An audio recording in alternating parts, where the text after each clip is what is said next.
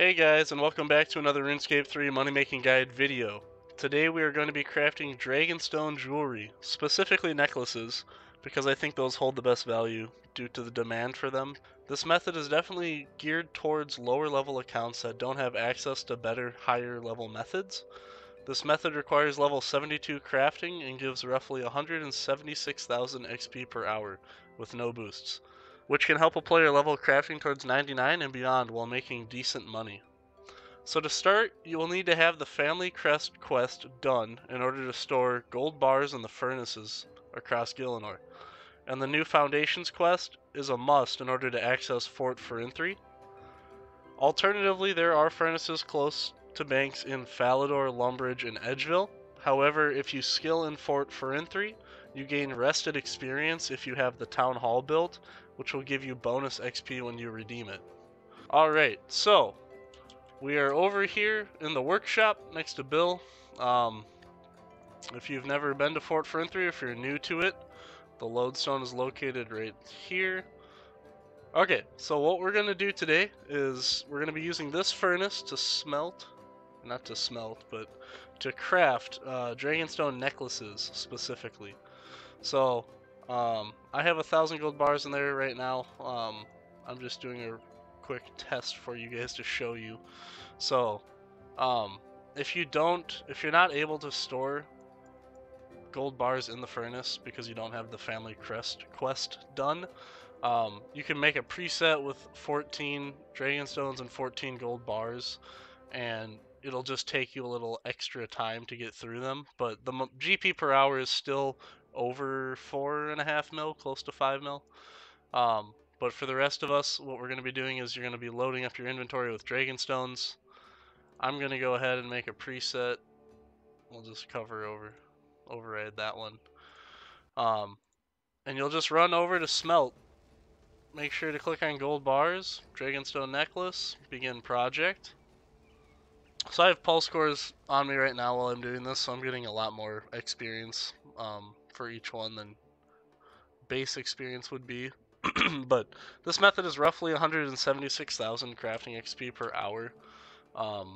With boosts, I think the most I was able to get up to was about 380,000 per hour. So that's with pulse cores. That's with the plus 50% experience bomb.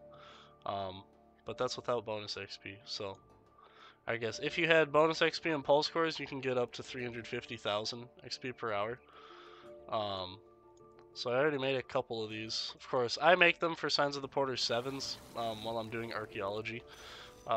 So I just kind of stumbled upon this method as it was a heck of a lot easier to make them this way. But yeah, so let me make this 1,000 of them, and I'll show you what I paid for them and how much I'm able to sell them for. So I will be right back. Alright, one thing that's also super convenient with one of the newer updates is you don't need to open your bank and press the preset button. You can actually, if you just right click the bank, load last preset, makes it even quicker. So you can be crafting these, and then as soon as you're done, you just right click, load last preset, gives you the full inventory again. So that's how fast you're able to do these. So you might even get more than, I think 1,680 is the average created per hour, but I mean, I don't think this takes 8 seconds to run back and click here and continue. So, but just another tip when you're doing this.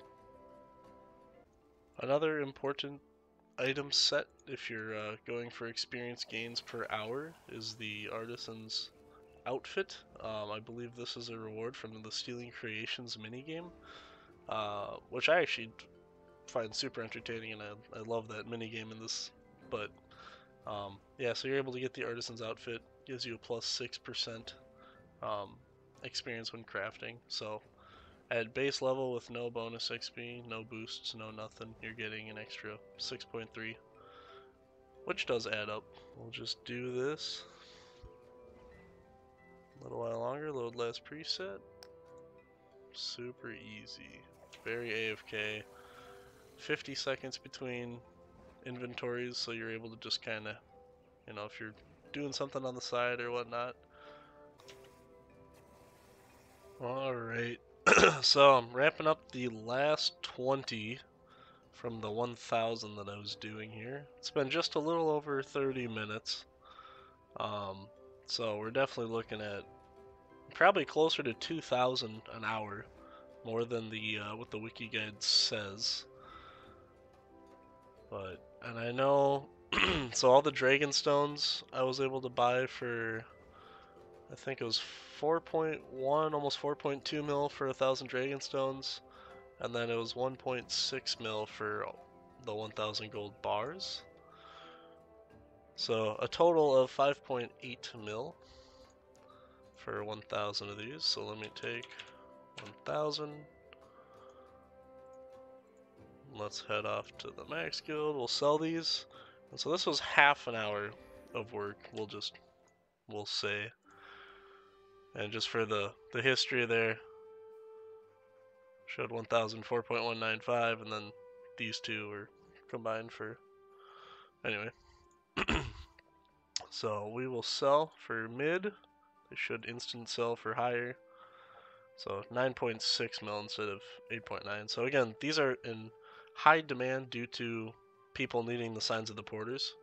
So 9.6, and that's only for half an hour. So it's roughly 4 mil profit. Yeah, it was 5.872 and 9.8, so almost exactly 4 mil profit. So we're talking 8 mil an hour, and it's more like 180,000 crafting XP an hour. So if you had bonus XP, it'd be 360,000 XP an hour, 8 mil profit. So really not a bad method, and especially if you are closer to level 72 crafting, or if you're within the 80s, you'll be getting a level or two every couple hours, or every hour. So definitely check it out. They're definitely going to be in high demand due to the fact that people such as myself are making Signs of the Porter 7s. So I hope you guys enjoyed the video. Go out there and make some gains, get those crafting levels, make that GP, and I'll see you guys in the next one. Take it easy. Peace.